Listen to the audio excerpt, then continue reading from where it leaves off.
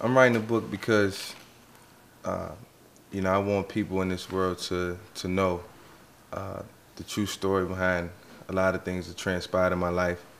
Uh, the reasons, some things did happen, some things didn't happen, and I wanted to be very inspirational to a lot of kids who are growing up in this world who are ambitious and want a lot out of life.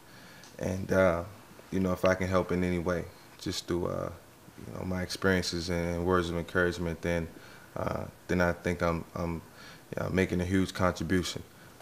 Well, I think my story can help other people because I've did so many things, whether good or bad, whether wrong or right, that I had total control over. And going through life, you're gonna always have to make decisions each and every day in and day out. And what I want kids to know is that you have to make rational decisions on a consistent basis. I think mistakes are gonna happen in your life. You're gonna make some mistakes. It's all about not making the same mistake twice. And I think when you know better, you do better. And it's a great responsibility for your parents to instill the right information in you growing up, so that you can make the right decisions each and every day and avoid mistakes, which is not going to happen. That's inevitable, not to make a mistake. But at the same time, if it can all be avoided, and if you don't make the same mistake twice, then I think you're moving in the right direction.